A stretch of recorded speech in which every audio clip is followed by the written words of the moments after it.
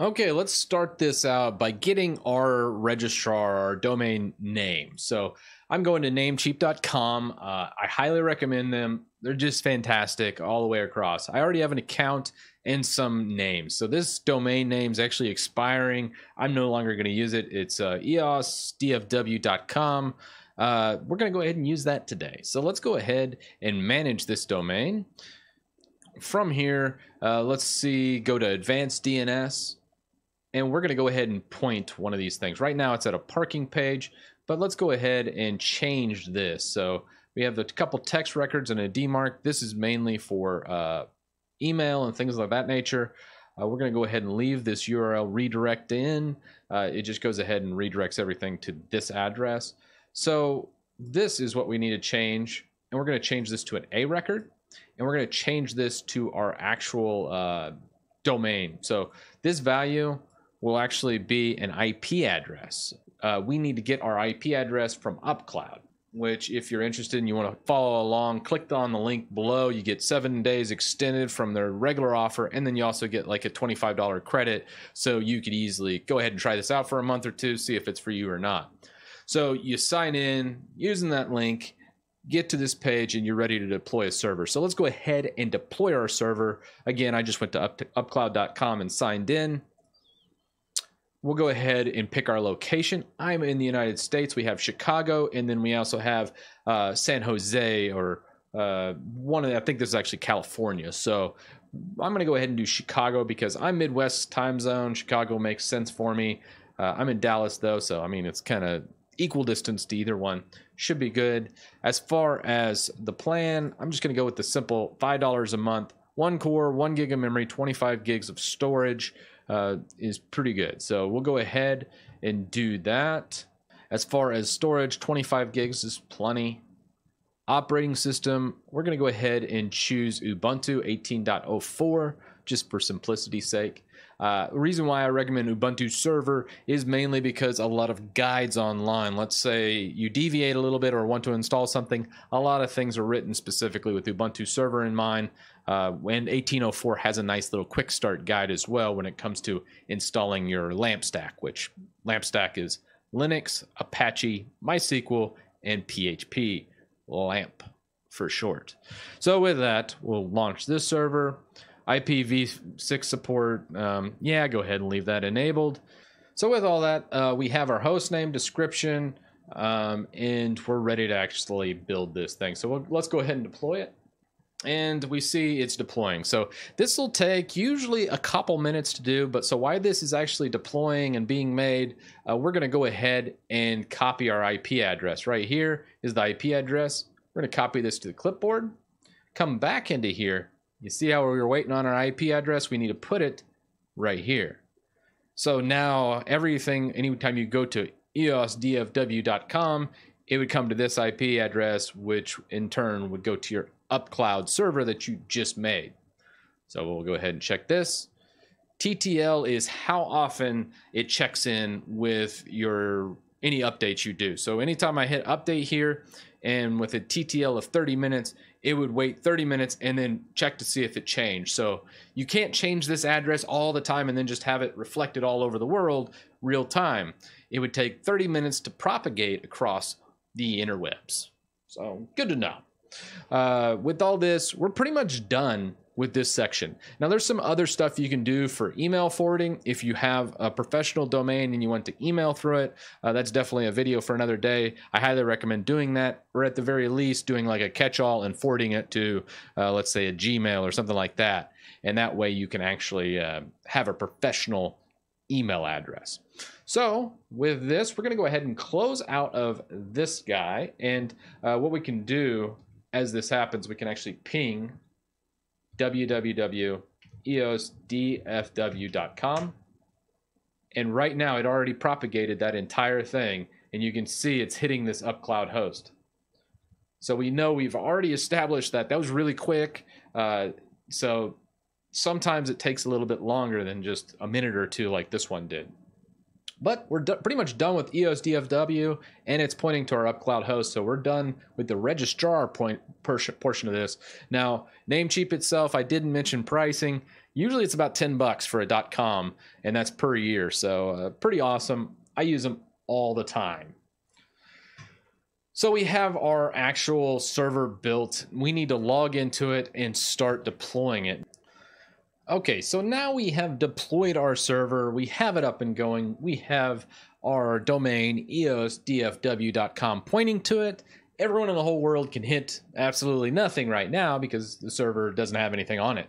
So let's remote into the server. From our dashboard in UpCloud, we're going to click on Ubuntu. From here, we're going to go to Firewall. We're going to go ahead and add a rule for SSH. Please note, do not leave this rule active, as people will attack your server with SSH enabled. And if you have to leave SSH on, definitely set up tar pitting and other things. I have another email I'll link up here at the top or down in the description, how to actually set up a firewall that's properly protects you on SSH. Otherwise, you'll get just attacked over and over. So source address, you could actually limit this down to your current IP address. That would also be a good way to limit attacks on SSH. Protocol, it's going to be TCP.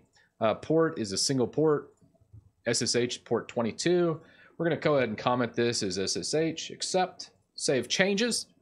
So this is just a TCP port, port 22. It saves them.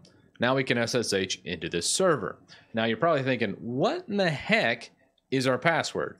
If you go to notifications, it says, hey, it's been password. It was deployed. Password is this NA4.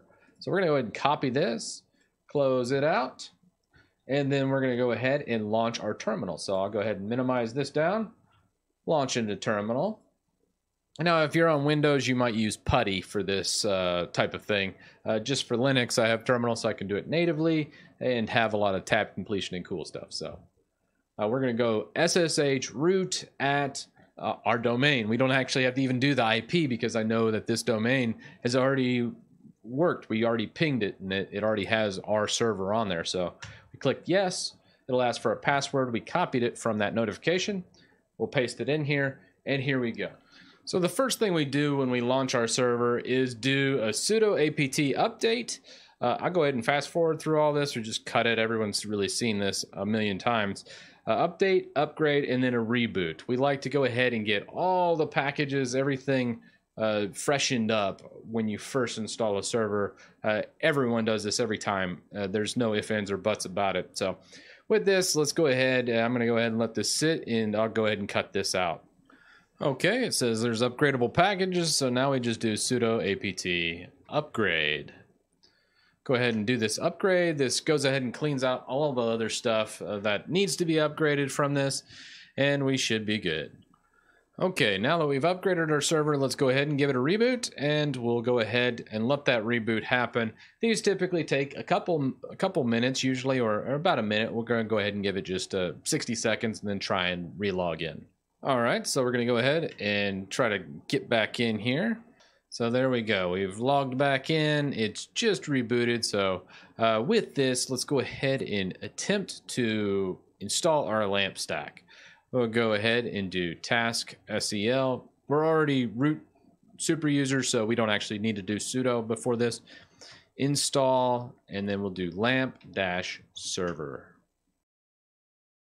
This will go ahead, go out to the internet, retrieve all the files for our LAMP stack, and then install it on our VPS. Okay, so now that the LAMP stack is now installed, we'll first check to make sure Apache's up and going. I like to do this by just opening up a web page and then just pulling up our actual address. So we're going to go eosdfw.com. And you'll see the default Apache to Ubuntu page. So everything's up and going. Everything looks good. Now I think we're ready to install WordPress. Now, I usually you can go ahead and follow these basic instructions from WordPress. I highly recommend just kind of going through and doing exactly as they say here. So we'll create a database in WordPress. Using MySQL usually is what we're doing, or MariaDB is actually MySQL. It's just an open source fork of MySQL after Oracle took over. So both are pretty much the same product. So with that, we'll go into here. We'll secure MySQL by going MySQL _secure_installation. So what this does is it's going to secure our MySQL installation.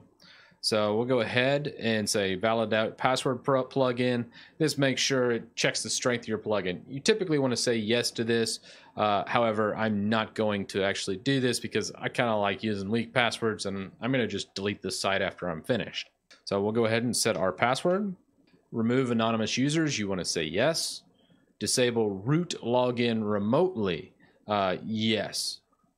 You don't want anybody using MySQL remotely. Now, if you're constantly doing database edits and stuff like that, you probably should go ahead and use like phpMyAdmin and then create another user other than root. So we'll go ahead, disable root remotely, remove test database, yes. Reload privilege tables, yes. With all that, our MySQL is now set up and ready to go.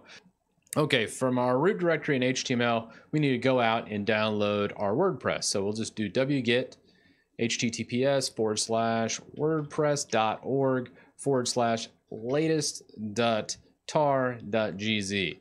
This address hasn't changed in forever. I love their actual naming scheme for WordPress. You just go out and grab it and you're done.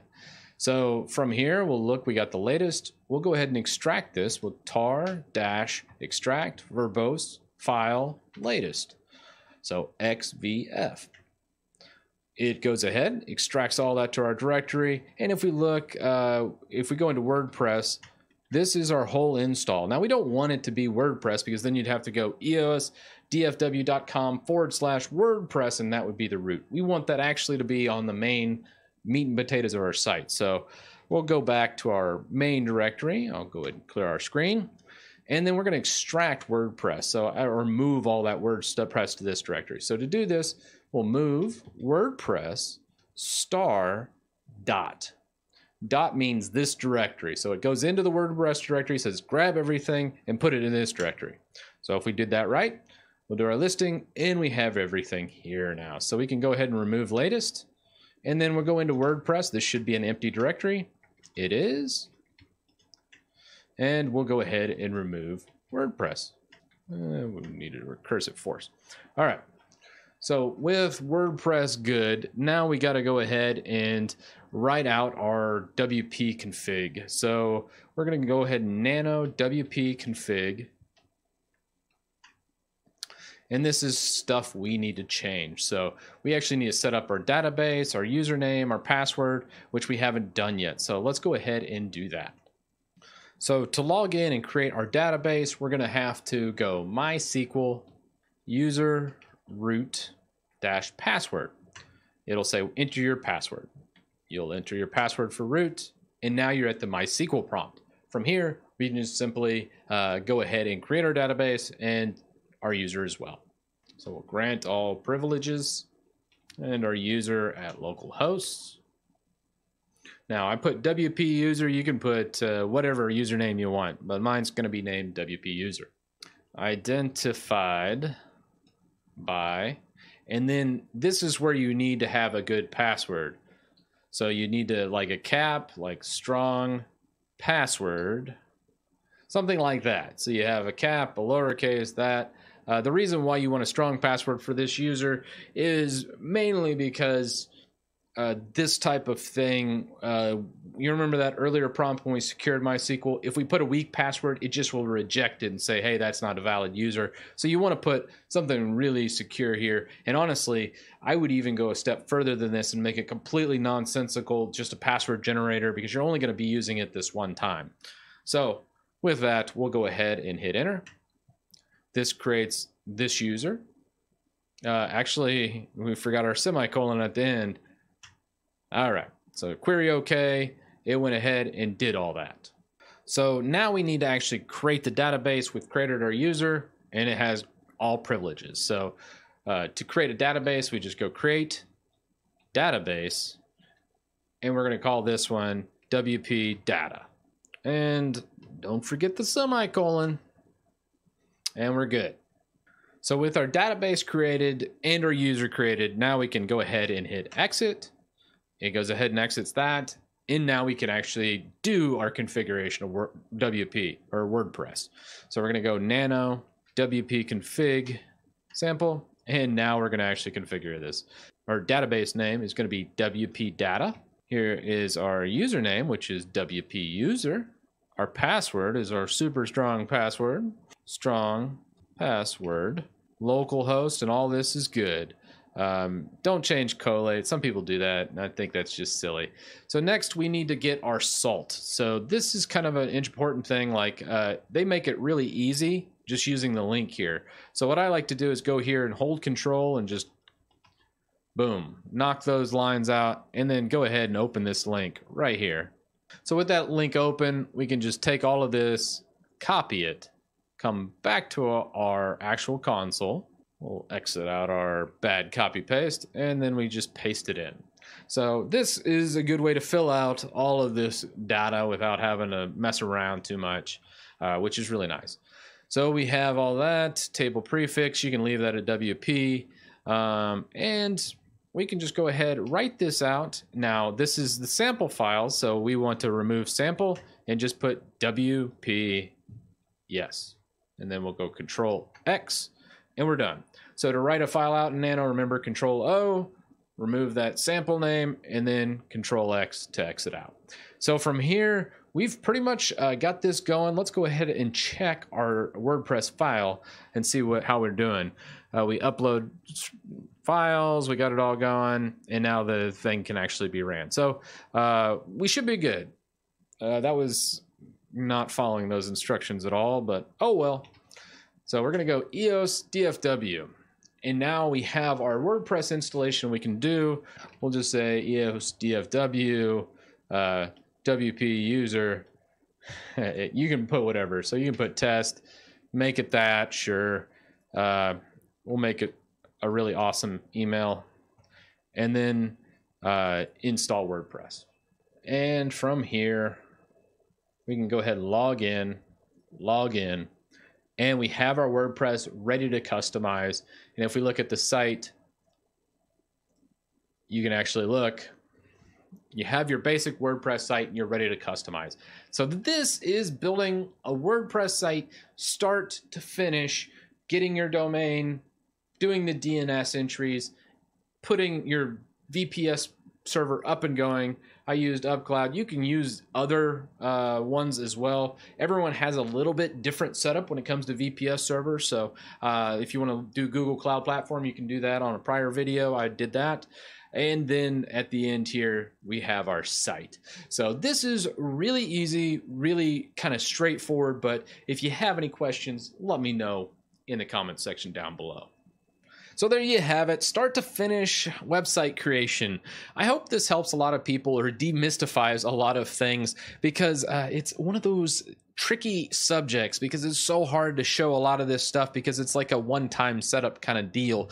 And for this video, I just kind of want to go ahead and get in here and show them. But as far as the only thing I didn't show was account creation. These are very easy to actually go ahead and create accounts for, so don't feel like it's hard. So let me know in the comments section what you thought of this video. I know a lot of people have been asking me to remake this video so you can go ahead and host your own website while also buying your own domain name. This is extremely powerful. One thing I didn't cover in this one is actual email hosting. In Namecheap, you can actually forward a lot of your email to, like, let's say a Gmail address or what other email address you're actually using.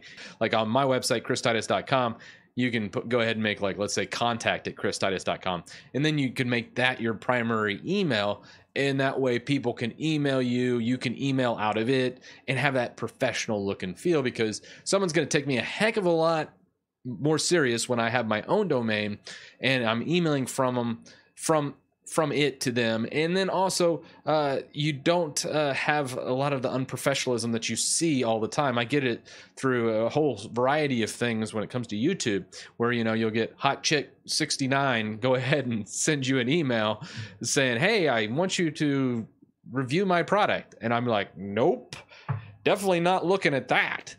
So it's very important when you're doing a business of any sort, have a custom domain, at least for email, and then slap up a website. It's dang near free. It's super cheap. It's worth doing, and you'll be so much better off for it. It's far more professional to do it this way. But with all that said, a big shout out to all my patrons. Without you, I couldn't do this, and I'll see you in the next video.